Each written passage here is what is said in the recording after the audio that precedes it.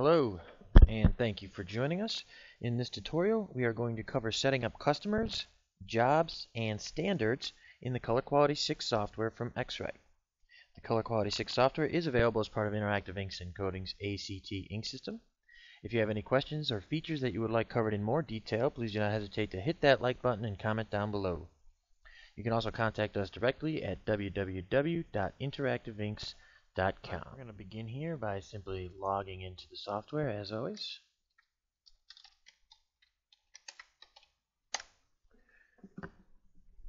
Alright, so if you watched Intro to Ink Formulation 6, what we did in that series is create a formulation, a Pantone PMS 232 was our reference, and we corrected that formulation using a C1S, I believe, from Fason at a 4.5 BCM volume. So the scenario that we're going to set up here is assuming that we actually created that formulation for a specific customer and for a specific job. We then wanted to go ahead and save that information as if we ran this job for the first time in a real-life environment. So the scenario is this. A customer calls up. In this case, we're going to say John Doe. It's a new customer, and he wants us to print a water label for him. Okay? He's requesting a 232. He's never ran this job in the past, so he doesn't have a printed sample. And he would like us to create a Pantone 232 water label for him on a pressure-sensitive C1S Fason stock. Okay, so with that information, we're going to go ahead and create our customer, create our job, and create our standard. The first thing we're going to want to do is check our global settings. You can do that by going to Settings, General, or pressing F9. Okay, and in our global settings, we have our illumination observer. Okay, so D50, 2 degrees. Now these will be your in-house settings. If you want to do D6510, D65-2, or any other illuminant observer for your in-house quality control procedures, 90% of the time, you're going to want to set it up here in the global settings because it'll default to these settings every time you create a new job. All right. D52 status T with no filter, very common for flexography. That's pretty much industry standard. The sample is assigned to series with minimum color distance. If you have a number of colors that are in a job and you take a measurement, it will jump to the color that it thinks you're trying to measure against. It is a cool feature. I usually turn it off because it can also screw you up a little bit. I'll leave it on for now just to show you how it works. Illuminants for metamerism. I just want to make sure these are two different. So generally I have what I want to match under, and then the A, I believe that is a fluorescent light. So two different so you can see the difference. Okay. So that's it. Our global settings are set up, and we can go ahead and create our job. To do that, we go Database, Customers. Again, everything in order. First we create our customers, then we create our job, then we put our standards inside of our job jacket. So this customer is going to be, click New here, John Doe.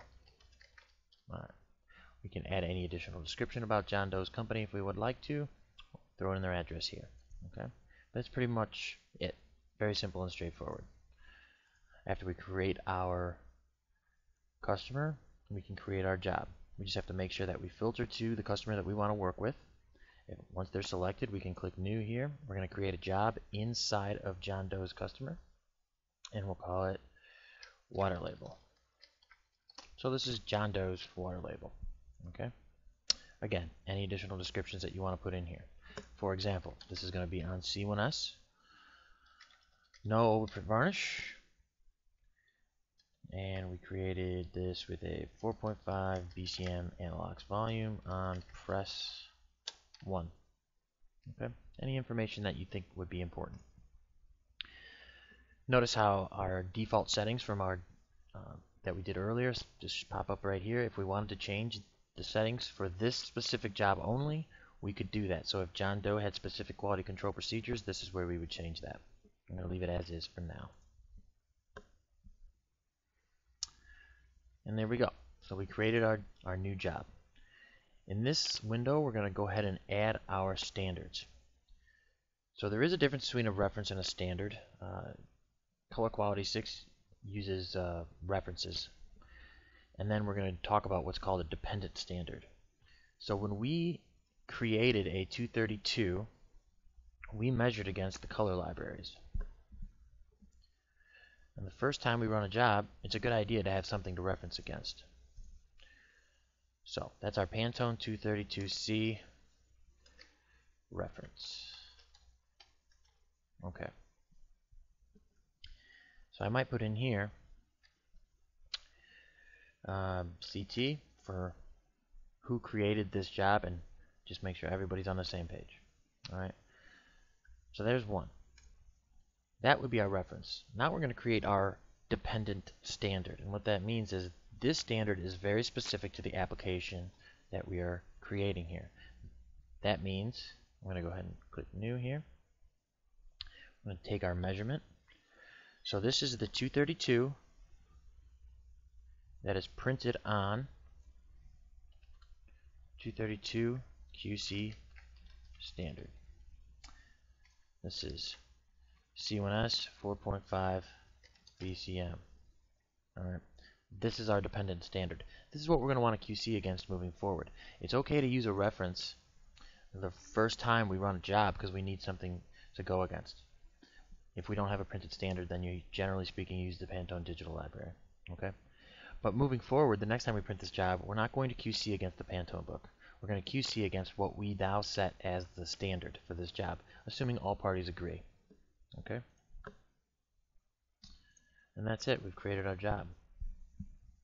Let's go ahead and retrieve our job from the database by going to Job, Open, Job. Okay? John Doe is here. We select Water Label, and we pull it out. Okay, so we have our two colors here. We have our reference that we originally QC'd against, and we have our, moving forward, our dependent QC standard. Okay, so I'm going to try and shoot against the Pantone 232 reference. I just want to show you this feature here. So I'm going to measure the 4.5 BCM rollout that I have on the C1S. And it's going to jump to the QC standard. Okay? And the reason it does that is because of that setting that we had in the system before. It assumes that I want to QC against the closest match. So when I go to Settings, General, I'm going to turn this off because right now it's just not going to help me out any. Okay. If I had a number of colors lined up against here in a really big job and I was just wanted to very quickly QC everything, then it's a very nice feature. Okay. But I want to shoot against Pantone 232C. All right.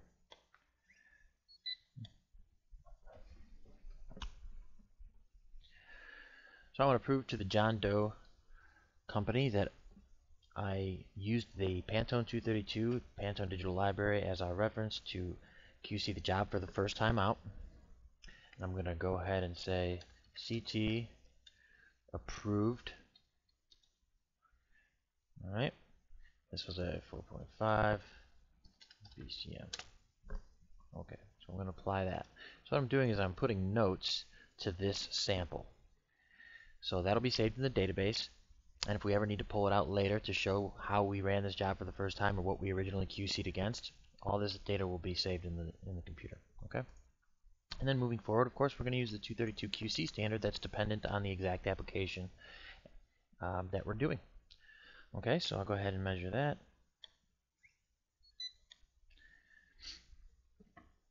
Dependent standards are very important. As you move forward, you want to make sure that you're doing things comparing apples to apples. You want to compare your QC standards using the pigments that you use to create the product, the substrate that you use to create the product.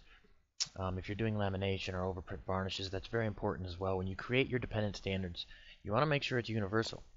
If you had an overprint varnish on this job, you're going to want to decide when you're going to do your QC. Are you going to do it before you put the overprint varnish on, or are you going to do it after? And then when you create your dependent standard, you're going to make sure that you tell everybody in the notes how you created the dependent standard.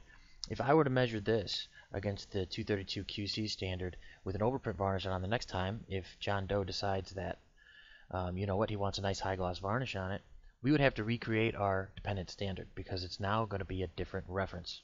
Okay? I hope I covered everything. If you have any questions, please feel free to comment down below. Thank you for joining us, and have a good day.